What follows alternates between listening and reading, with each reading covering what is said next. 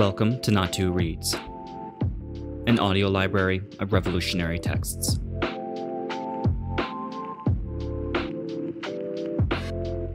The Marxist Theory of Art by A.V. Lunacharsky.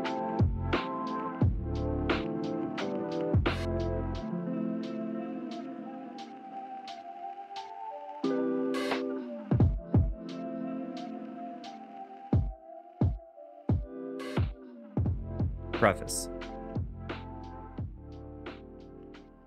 We are excited to provide to our readers the first English translation of Essays on the Marxist Theory of Art, compiled by the Association of Artists of Revolutionary Russia, AKHRR, and published in 1926. The current volume contains a selection of articles on the Marxist perspective of art and culture written by Anatoly Vasilyevich Lunacharsky, Soviet writer, journalist, educator, and philosopher, early member of the Bolshevik Party, and longtime comrade of Lenin and Stalin. Despite his brief errors and siding with the imperial criticism of Bogdanov, Lunacharsky was able to correct this error and played a great role in the development of early Soviet culture and education through his participation in the AKHRR and as the first People's Commissar for Education. As a communist leader, Lunacharsky ardently upheld Marxism and the thought of Lenin, then referred to as Bolshevism, and was among one of the first people to apply it to the field of art and culture in a systematic and conscious manner, using class analysis to examine the class nature of art and its characteristics. When the newborn Soviet state was facing ideological confusion on the question of culture and propaganda, he correctly pointed out that there is no pure art, or art for art's sake, as all art and culture are class-based and have their origin in class struggle. In his own words, quote, "The most effective way to research art pieces is by conducting class analysis," end quote. Today, as more people become attracted to progressive, democratic, and revolutionary ideas, we believe it would be of assistance to republish this book at the service of the study of proletarian culture and art. Essays on the Marxist Theory of Art is a collection of 5 articles by Lunacharsky dated from the late 1910s to early 1920s, and contain almost the entirety of his earlier book, Fundamentals of Positive Aesthetics, although rearranged by the AKHRR to better serve political and educational purposes. The contents of the current edition are mostly based on the 1926 Chinese version titled Theory of Art, translated by Lu Xun, who decided to include the second chapter of Fundamentals as an appendix, the only chapter not included in this volume. The 1926 Russian edition included the introduction and first section of the article Wilhelm Hausenstein, omitted by Lu Xun, which we also included. As the original Russian edition is not accessible to us, chapters 2 to 5 were translated directly from the collected works of Lunacharsky, volumes 7 to 8, while the preface to the 1926 edition and Chapter 1 were translated from both the Chinese translation of Lu Xun and the Japanese translation of Shomu Nobori. Due to our technical limitations, there might be many errors and insufficiencies, and we would greatly appreciate feedback from our readers. Germinal Publications. Preface to the 1926 edition. Today, we can perceive an increase in interest in general theoretical issues in all fields. The Soviet Union, which has put an end to the devastation of the World War and the legacy of the war with its compatriots, with a heroic effort that is rare in the world, is now developing its capabilities in the field of general culture. We have indeed seen the germination of a new art before ourselves. The creators are the representatives of the new social group, the working class. Previously, they did not have the opportunity to move freely in the field of art, and only a few seedlings were able to show themselves easily on the ground. We know their names one by one. And about the dozens and hundreds of other geniuses who have been completely lost to the world, history keeps silent. In the emerging art, it is extremely difficult to discover oneself, to develop one's own destiny, and to realize one's actual life. It is especially difficult for our young people who are studying in various art schools and institutes. There were very few good works on art, and even fewer on scientific and socialist literature. Therefore, it was almost impossible to introduce any books to people who were new to the field of art, and to those who wanted answers to the questions of everyday life in general. From this demand, which is now clear, the Association of Revolutionary Russian Artists decided to publish Lunacharsky's book. This book is an organized compilation of several papers, which were written on various occasions and for various reasons, and which are united by a common title. But this is not a theory of aesthetics in the original sense. In these essays, the nature of interest, beauty perception, and beauty judgment are not dissected. The focus in this book is on art itself and the process of its development. In particular, the process of artistic creation is dissected in detail. Here, it is clear what can be given to the class view of art, the artist who is aware of his own attributes toward the proletariat. In compiling these essays, the publisher has made an effort not only to present Lunacharsky as a theoretician of scientific socialist art, but also as a practical guide. We can clearly see in many of Lunacharsky's writings on aesthetics in general the attempt to conscientize the creation of art in that process. When Lunacharsky speaks of the method of form, and when he speaks of the value of the content of art, the reader will see everywhere, before himself, not only a single scholar of art of various schools, but also a practical guide of certain tendencies. The crystallization of this complete experience of living art is what makes this book valuable and meaningful. The contents of this book will grow organically if the components are dissected. That part of the book deals with the subject of art and life with extraordinary certainty.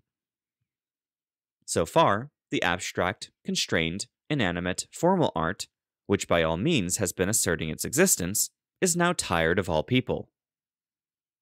Now, it is the slogan "Art for the Masses" that is particularly appealing to our artistic youth. In fact, the more art is able to express modern life in a real and modern way, the more complete and meaningful art will become. Therefore, there is no need to fear that art will become a slave to reality and imitate it.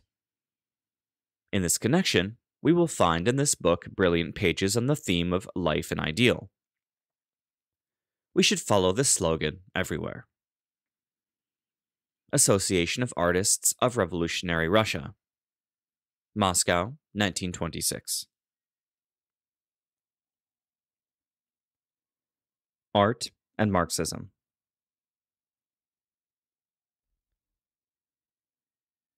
In the literature of scientific socialism from Marx onwards to modern times, there are still relatively few specialized works devoted to the question of art.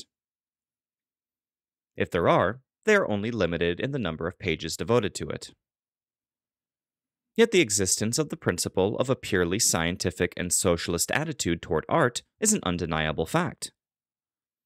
Let us now briefly try to summarize that fundamental principle here. First of all, according to scientific socialism, which is the theory of the development of human society, art is a certain superstructure on the relations of production, which determines the forms of labor that govern the era. Art can be a superstructure for this economic base in two relations. First, as an industry, i.e., as part of production itself, and second, as a conceptual form. In fact, from barbaric times to the present, art has played a prominent role in the life of all mankind as a certain tendency of human life. Therefore, it is not easy to find the forms, colors, and other elements in all the products of human labor which are intended only from adaptability. For example, whether it is a building or a book, an apparatus or a street lamp post, take any convenient thing and see what determines the fundamental proportion. In this, we know that the proportionality is not intended from the convenience of the use of those things, just as the method of Fechner's measurement shows. If it were only a matter of convenience, Then there could be longer and wider things. Then the parts would have been in a different proportion. But to change the proportion, if it is not made too unsuitable, is to cause an unpleasant impulse. On the contrary, a proper proportion has nothing to do with any other idea of interest, but gives a pure pleasure. I have deliberately quoted the simplest example, but like this, it can also be asserted that there is no such thing as a work made by hand without traces of decorative desires, such as polished surfaces, glazed surfaces, various patterns, some strong coloring and certain color coordination, etc. This is to know that human beings are born with this strong tendency. That is, on the one hand, to make the raw product, but on the other hand, not only pursuing the purely utilitarian purpose, but also to achieve that artistic purpose. And this artistic purpose is to beautify the thing, so that it is appropriate to our sensory organs. Everyone knows that there is a fast sound and a fast color. From such a simple analogy, one strives to make the result of creation a pleasant, perceptible, agreeable, and interesting thing.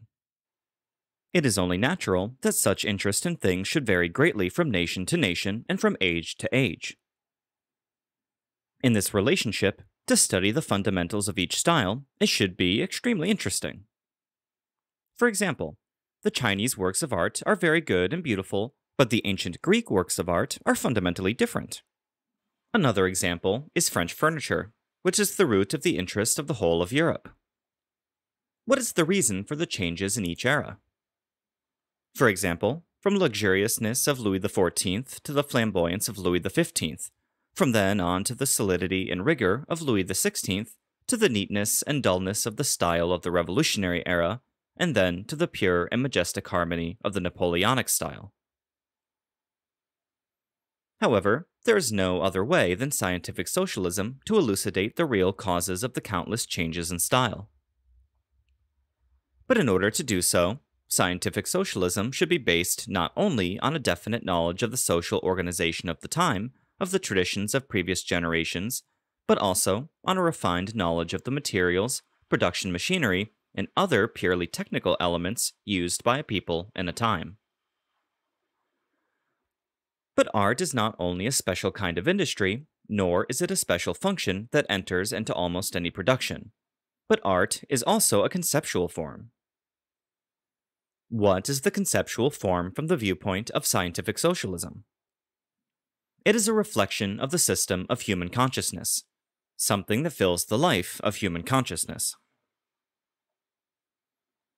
Naturally, the consciousness of human beings is also made up of some personal, so-called momentary and fragmentary thoughts and feelings.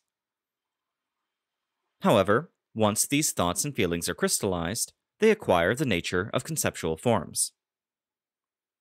Before scientific socialism, or alongside scientific socialism, most sociological schools thought that the self-organization of thoughts and feelings was an independent process, and even regarded this idealistic process as fundamental.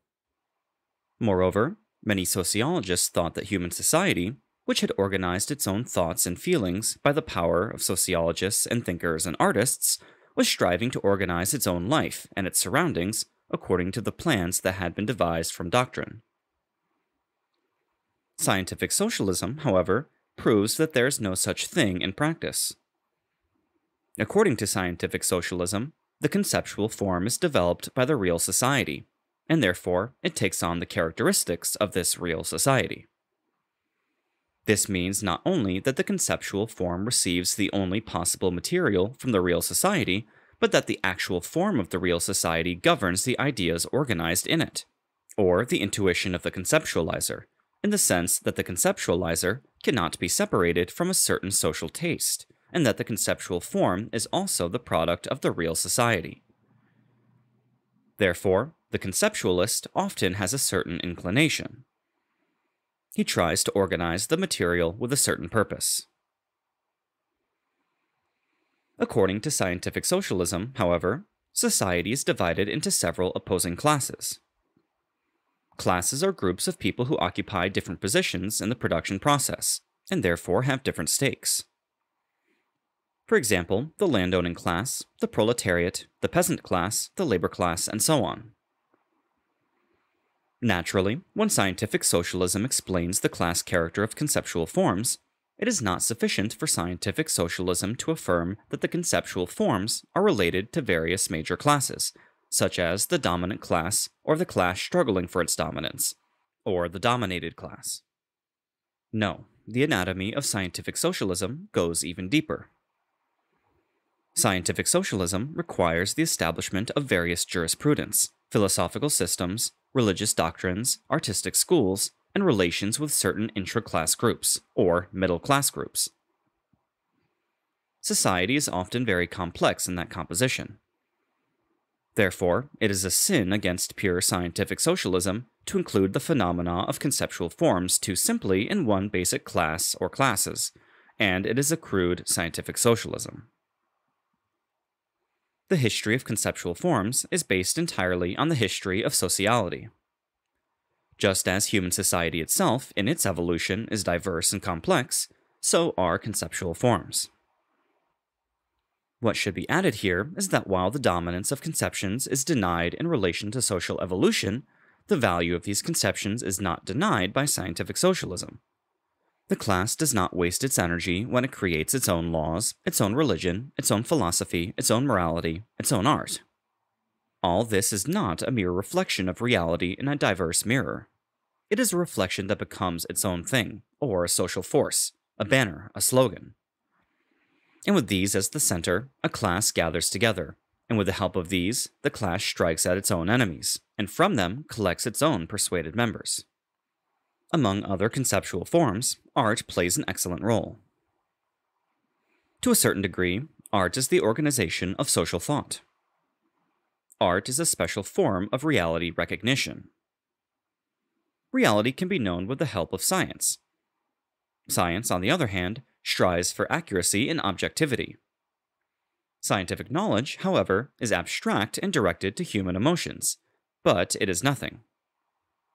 However, the natural knowledge, the understanding of the phenomena, does not only mean to have a purely intellectual and systematic judgment of the phenomena, but also to establish a certain emotional, i.e., a warm, moral, and beautiful relationship with the phenomena. For example, when one understands the Russian peasantry, the one who understands it on the basis of statistical research is completely different from the one who understands it from the works of Uspensky and other writers of popular sentiment. Naturally, just as the statistical knowledge of the same peasant class can be deliberately or unconsciously destroyed, so artistic expression can become subjective, consciously or unconsciously. To put it more appropriately, it can become something that reflects the interests of the class, of which the artist is the exponent. This, however, is what gives art its power.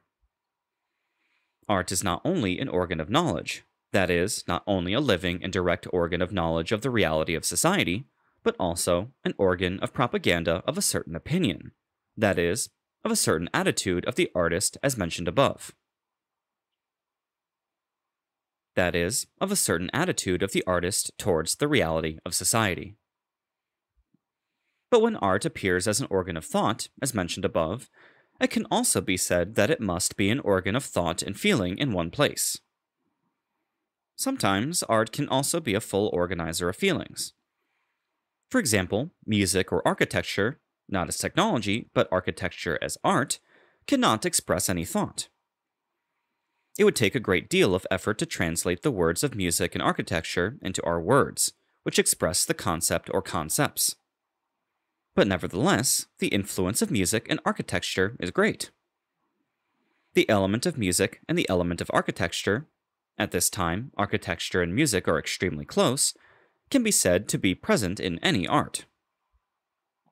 If the sculpture is monumental and astonishes us with its balance, it does not come from the content of the sculpture, but from the subject matter.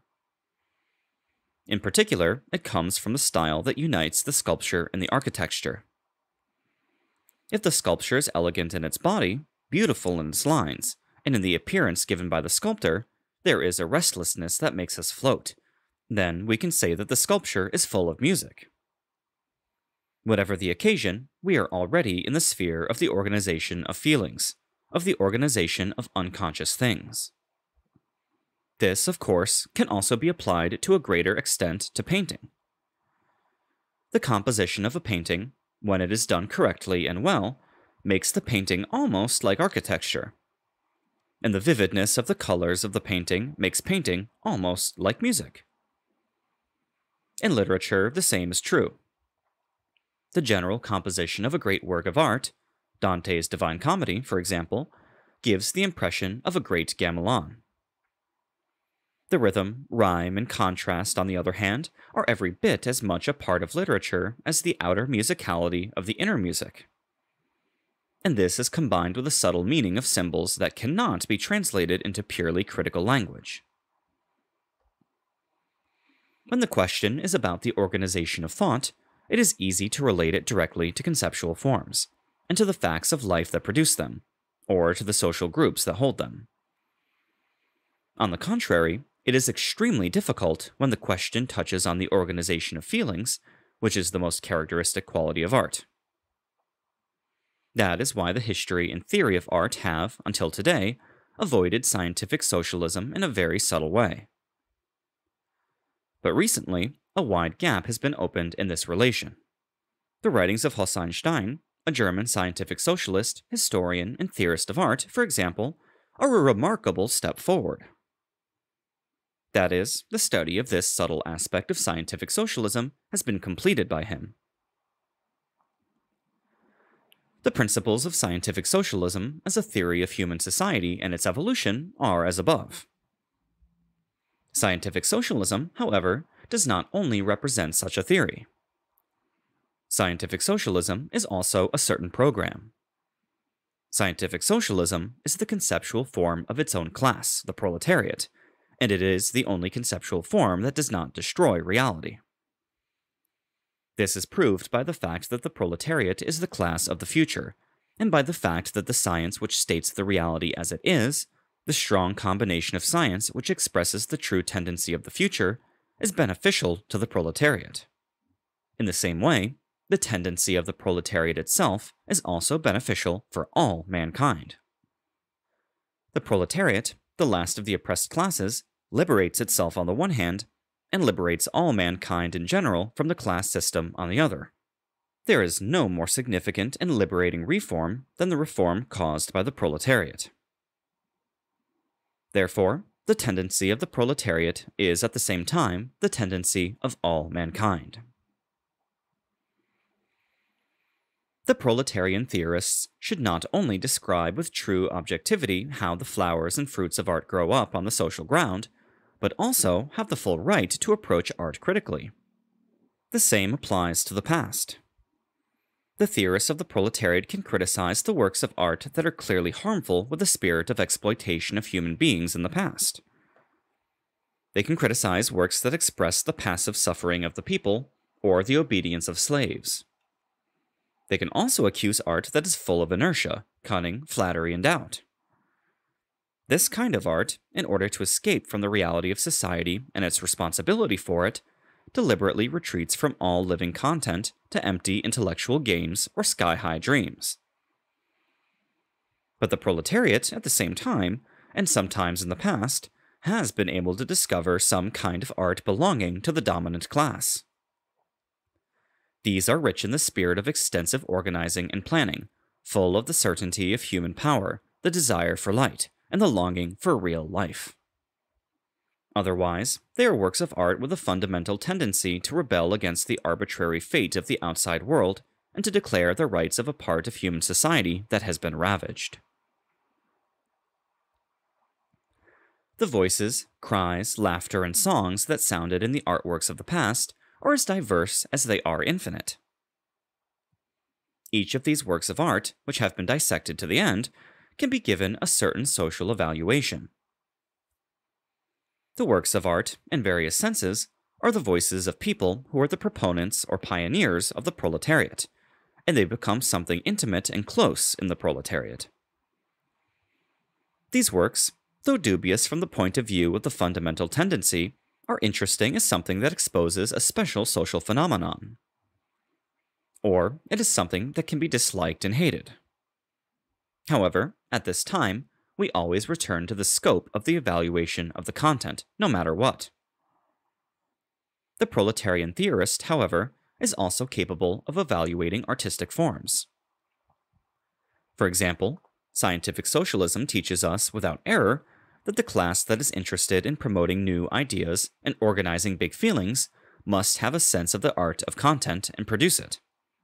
Contrary to this, the class that has no conceptual form and does not want to defend its rights, and whose shadow is thin, aspires to a purely formal art. And in this way, they make life a little more comfortable, so that they can live in it. In the realm of formal art, it is easy to practice all kinds of decadence, and there can be all kinds of beauty and debauchery. For example, the frivolous and flamboyant beauty, the aristocrat's obscene elegancy are all such examples. The content of the thoughts and emotions of a class can be found, sometimes, in proportion to the form of expression. This is precisely the same as the heyday of the class. At that time, art became a thing of peace because of this unity of content and form. The artist is convinced that his work is important, and that it will be accommodated by a certain part of the same nation. At the same time, he was also sure that there was a form that could transmit this content to society.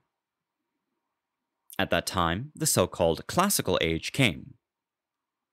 However, before the classical age came, there should be an age when thoughts and feelings were not fully realized.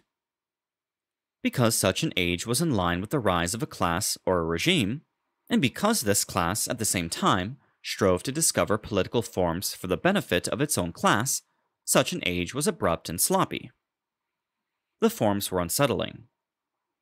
The artist, while straining his imagination, is groping to capture the forms he has not yet been able to capture. The thought that guides him is also still somewhat indistinct, only the feelings which are intense. This is where the thing called artistic romantic agency comes from. In the end, when the class passed through its heyday, the class was no longer necessary in society, and for him, new forces advanced. So he lost his self-confidence, lost his ideals, and his feelings crumbled like dust, changing from a dense team to a gravel of individualism. At that time, this was also reflected in art, where thought and feeling, which are the spirit of art, shrank and were soon dispersed. All that remained was a cold, formal technique that had degenerated into Yakutism. However, it is not long before we look at the dead body of beauty ourselves. In a short time, the corpse begins to disintegrate, and the artist begins to take a reckless attitude towards form. That is, they try to be strange, or to exaggerate one side of their art. At this point, we are confronted with decadent art.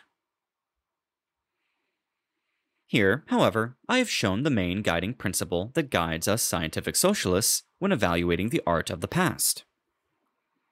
Here, I should also say that the most useful results can be obtained from the most negative works of art, if they are dissected in detail. First, as long as these works are signs of a social phenomenon, they will help us in our historical understanding. Secondly, these works of art contain various positive aspects. In decadent artwork, we can find a surprisingly beautiful combination of color, line, and sound. In the disintegration of art, the anatomical artist is able to find something of great technical value. There are many examples of this. We can find astonishing balance and greatness in the huge buildings built by a tyrant and dominated by the spirit of slavery. These qualities were added from the side of tyranny, which in turn made it one of the widespread forms of domination organized by the masses. So the scientific socialist can learn for himself and teach others by the example of almost all the works of art of the past. But if, in this way, scientific socialism is not only a way of knowing the true roots of art, but also a way of art criticism and a way of using art, that is, a way of justly enjoying art and justly understanding art for its future development, then it goes without saying that the relationship between scientific socialism and the modern spirit is a particularly painful one. In this case, all the criteria of criticism shown above can be fully applied. The scientific socialist, as a reader and as a critic, is able to dissect each new work in the alarming research laboratory and to indicate its social foundation and social tendencies. He is also able to indicate its negative and positive aspects, as long as the content and form of the work are indicated. Scientific socialist writers and even artists can create that work while finding serious pillars in the theory of their own class. They can hold on to guiding principles and are free from all kinds of errors. And they can criticize themselves, while at the same time expressing all that their own class is asking them to express. Art and industry. There was a time when refined artists regarded industry as their chief enemy. One has only to think of Morris's magnificent utopia, The News from Nowhere, whose very basis was the elimination of all machine industry from the coming socialist society and its replacement by manual labor. Think also of Ruskin, who not so long ago was the spiritual king of many an aesthetically minded European, including Russians. For one of the foundations of Ruskinism was his radical aversion to factories and railroads as elements that spoil the landscape, to factory products as poisons that poison everyday life with their stamped goods. If we reread the arguments of the various aesthetic enemies of industry and ponder them, we see that there is some truth in them. The least true, of course, is that plants and factories, railroad bridges and moving trains along with rail lines, all kinds of tunnels and viaducts have spoiled the European landscape. There is no doubt that there is a great mistake. The aesthete eye of earlier generations was not accustomed to all this. It seemed to him rude, dirty, utilitarian, artificial, and therefore condemnable. Indeed, the ancient world, the Middle Ages, the Renaissance, even the 17th and 18th centuries, in their buildings along the lines of nature, did not violate the harmony and somehow more reckoned with the conditions of the landscape. But really, what business is it of the landscape for a builder of a large factory with several chimneys rising to the sky in order to fill its blue with clouds of black smoke?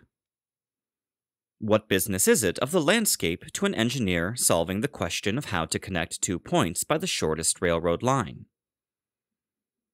However, far from pursuing the goal of beautifying the landscape, and devoid of any kind of aesthetics, the engineers, the builders of railways and large industrial enterprises, did not spoil the landscape at all. We have a different attitude now.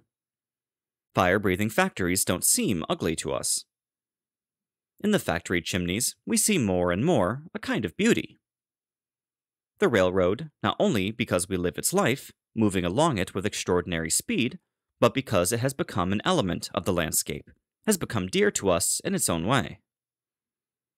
With interest and purely aesthetic inner motion, we look at the train rushing by in the distance, and we are ready to refer to many railway bridges as some kinds of masterpieces of construction art, as well as some railway stations.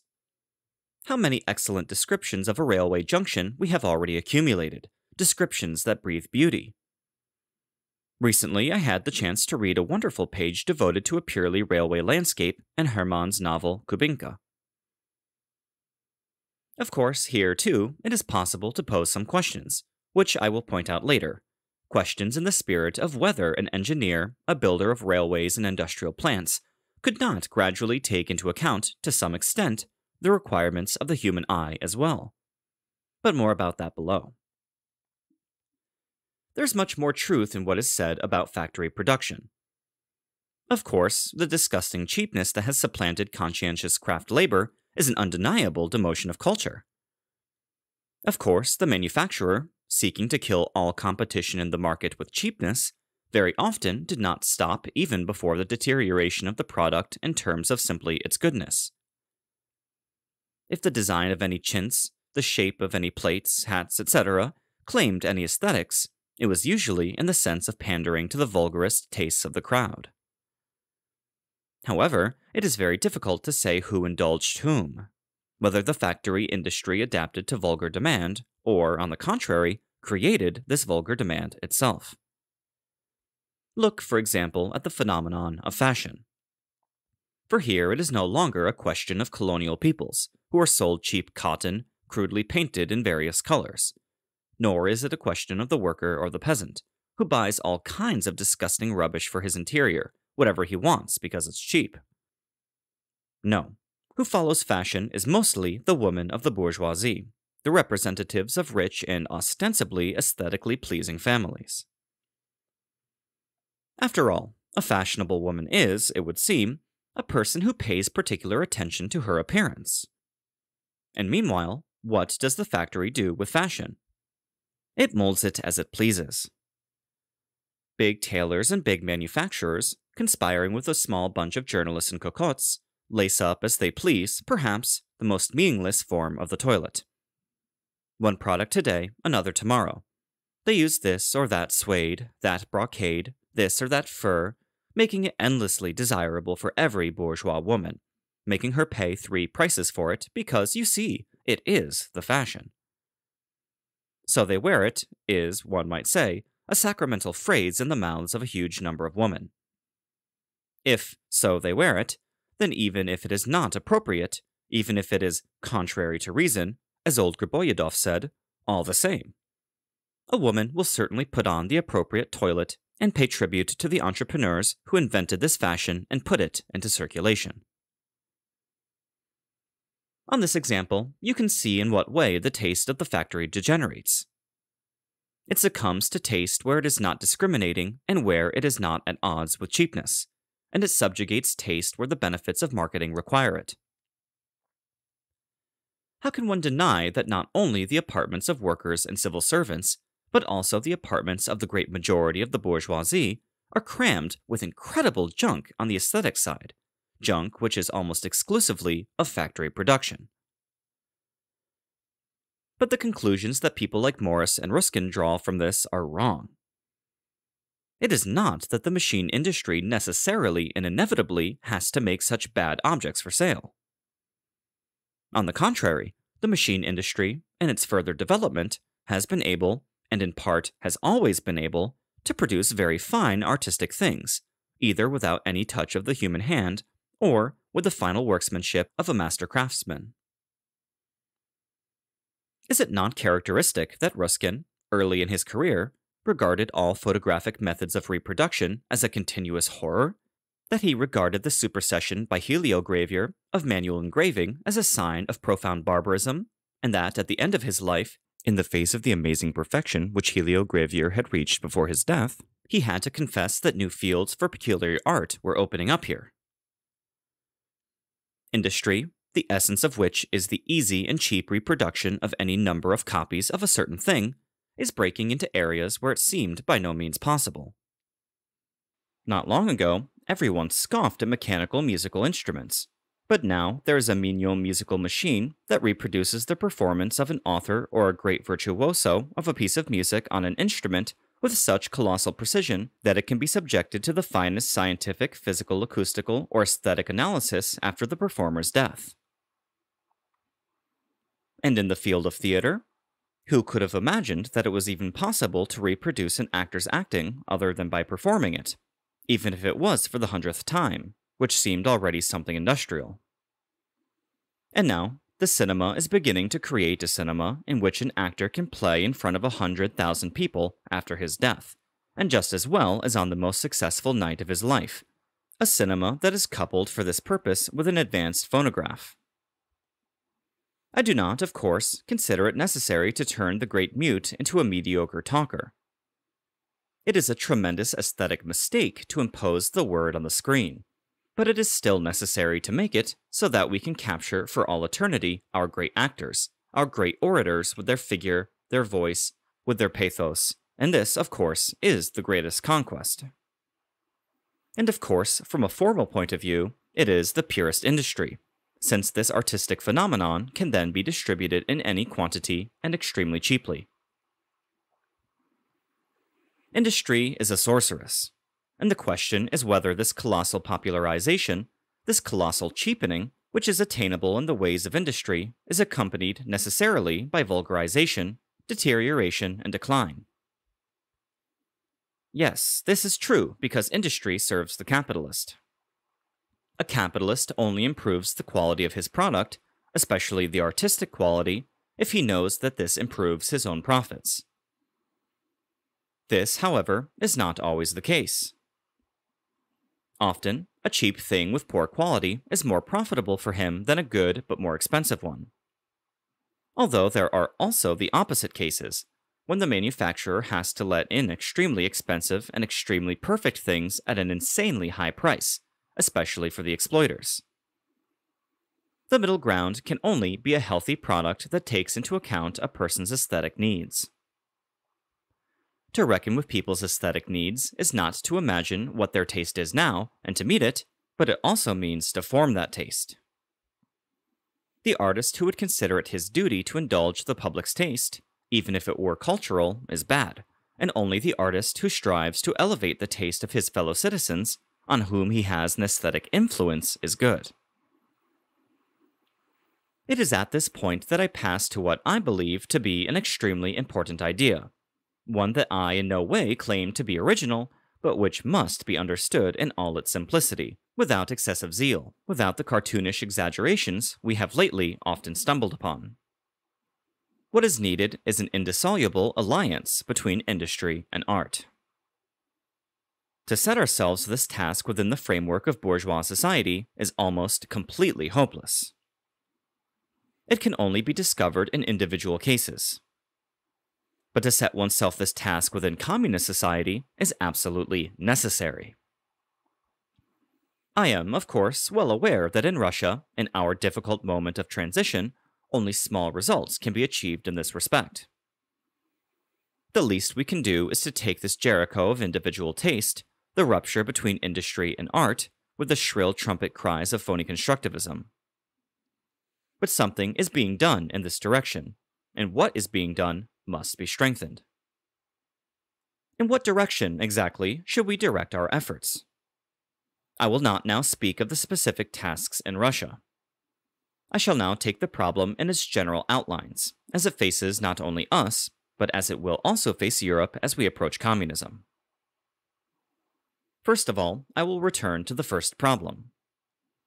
Industry is bursting into nature, into the landscape, and spoiling it. Is this true or not? Is it true that an old medieval castle, that some ruin is poetic and beautiful, and that a new, rationally built factory, a new building, say, a giant steelwork, is necessarily ugly? This, of course, is absolutely wrong. One would have to be surrounded by all kinds of passéist-type prejudices to assert such a claim.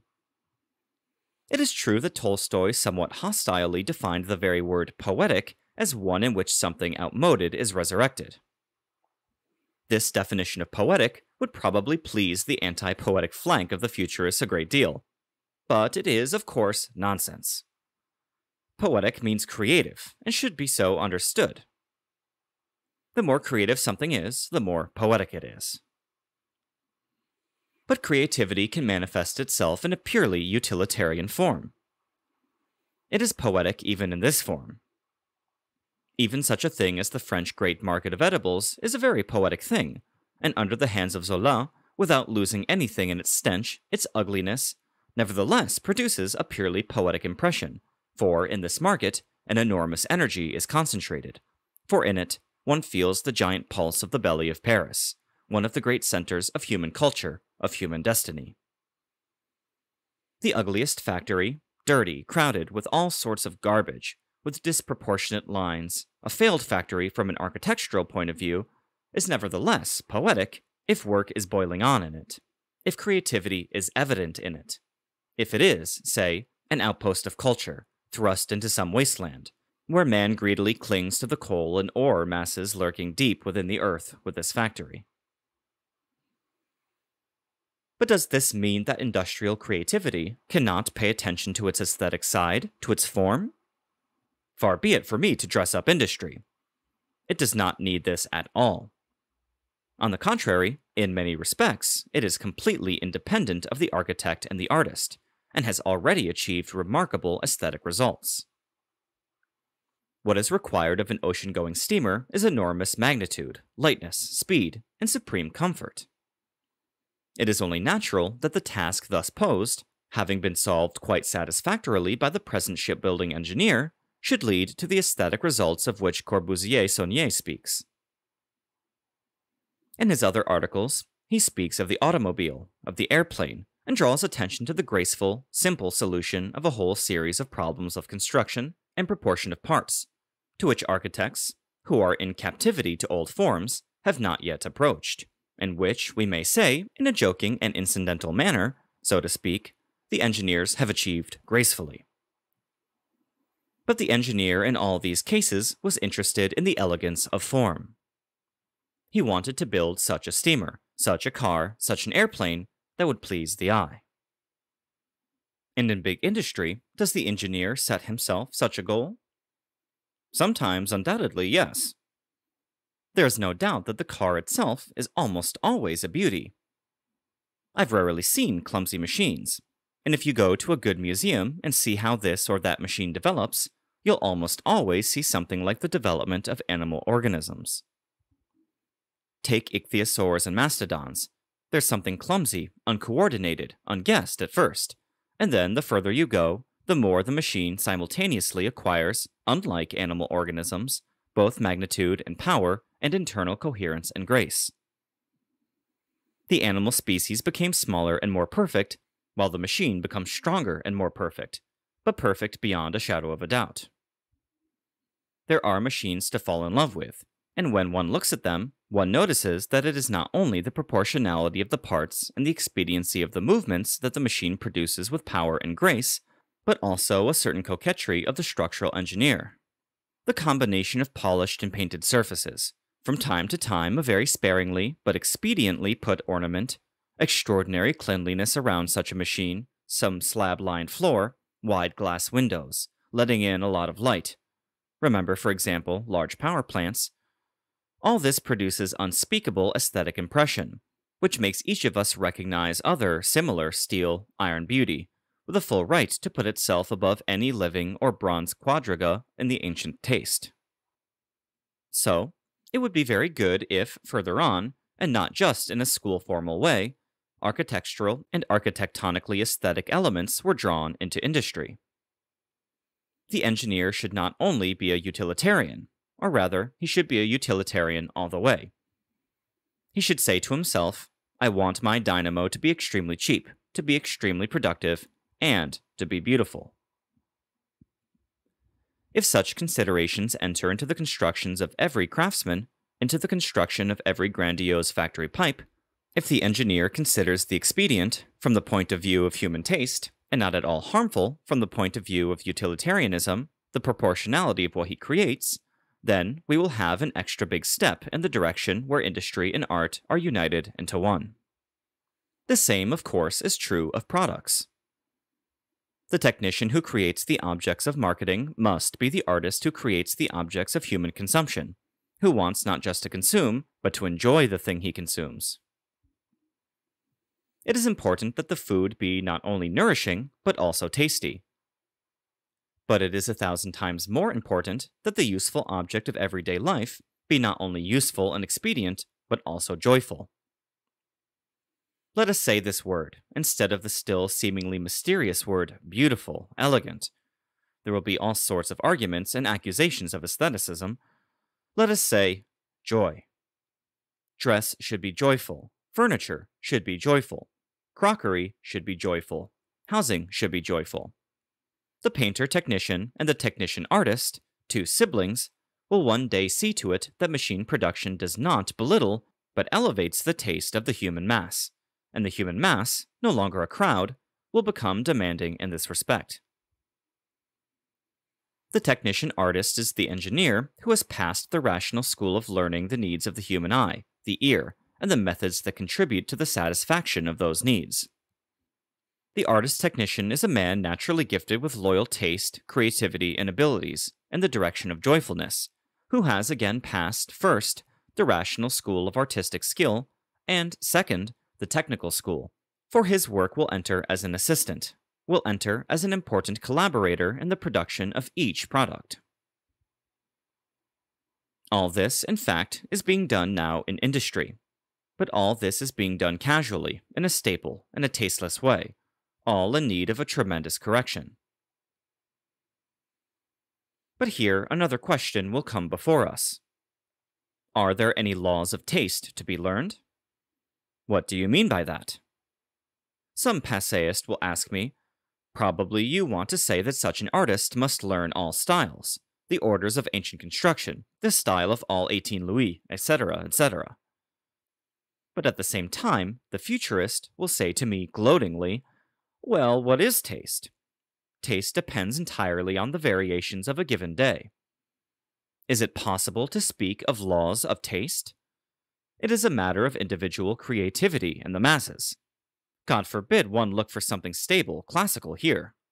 God forbid one freeze the eternal run of inventiveness, and most of all those Dada theorists who said, it is not important that the object be beautiful, that the object be clever, that the object be good, but that it be new, that it be unseen. Both, of course, are pure nonsense. We cannot say now that the science of art is mature, but it is clear that it gives rich sprouts on all sides. If you read a book such as Professor Cornelius's textbook, you will see how avidly the most serious part of Germany seeks these stable laws, in this case, vision. But the same can be applied to the phenomena of the acoustic. Music is even closer to the resolution of its principles in this. Music has, essentially speaking, a profound science of musical beauty. This science has only become somewhat stiff, and is now undergoing a peculiar struggle of innovation in it. But this innovation, while extending the limits of musical science, certainly remains true to those basic principles, which, perhaps somewhat narrowly but correctly, have been guessed by the gradually established musical theory. In the field of visual impressions, linear, planar, and colorful, we have a much smaller system, but it too is beginning to emerge. Man still has one nose, 2 eyes, 2 ears, and while he remains more or less unchanged physically, in this sense, he remains largely equal to himself mentally. The fundamentals of mathematical thinking, the fundamentals of logic remain the same.